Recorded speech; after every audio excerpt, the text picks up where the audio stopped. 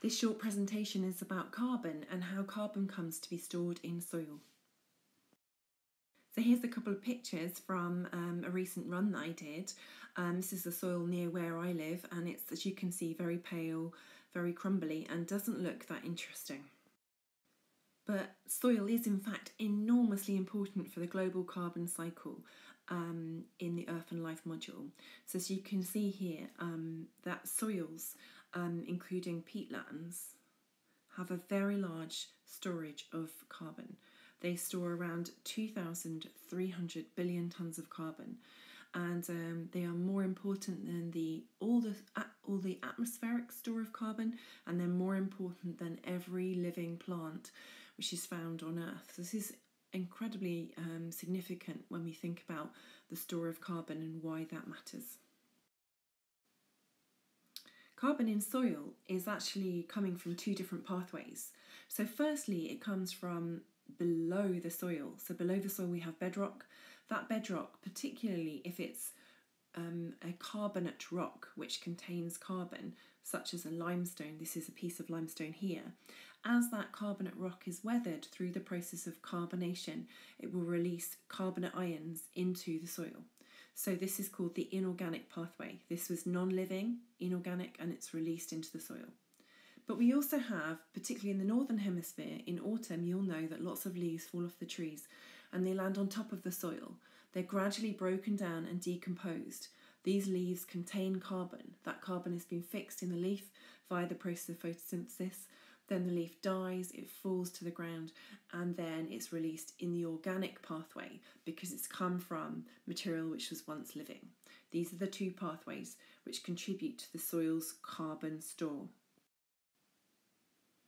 So the soil store of carbon is part of the larger carbon cycle, part of the global carbon cycle. And you will know that every part of the carbon cycle has inputs and outputs. It is an open system. So a couple of things coming into the organic components of the soil. We have dead plant material, as we mentioned, leaves. We could also have animal waste coming into the organic component of the soil. Here, for example, we're going to be exploring the darker the colour of the soil. Often this indicates the higher the organic content which is found in that soil. But not all carbon which is stored in the soil will stay there. Some of it may be eroded. You can see a deeply eroded gully here in this little image. Some of it may be lost, carried away by wind or by water, and this is one way in which the carbon cycle is linked to the water cycle in relation to soil. Secondly, decomposition occurs. And this releases carbon which is usually oxidised to carbon dioxide back into the atmosphere.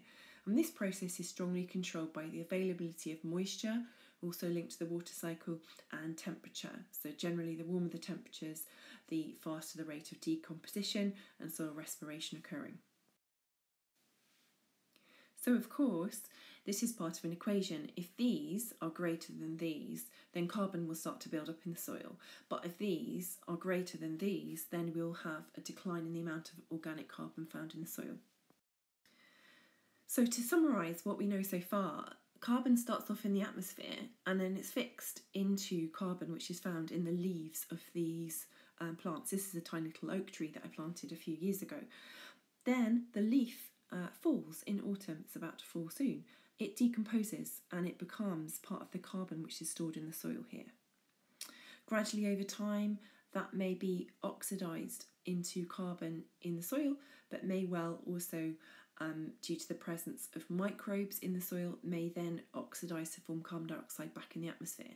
So you can see carbon is cycled between the atmosphere, the vegetation store, and then the soil store, and there's a continuous cycling of that which occurs.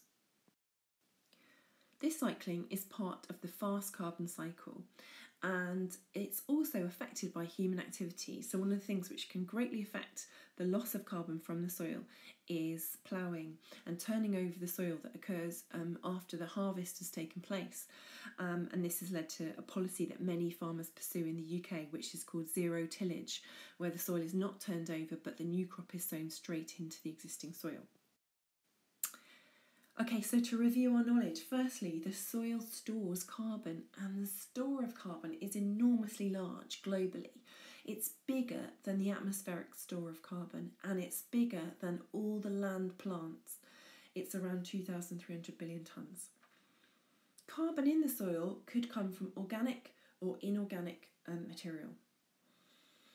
The soil store is part of the fast carbon cycle, and there's rapid cycling between vegetation, soil and atmosphere.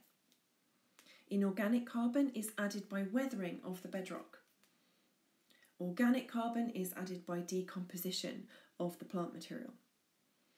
And finally, carbon can be lost from the soil by the decomposition of organic matter and oxidation of carbon to form carbon dioxide, which goes back into the atmosphere.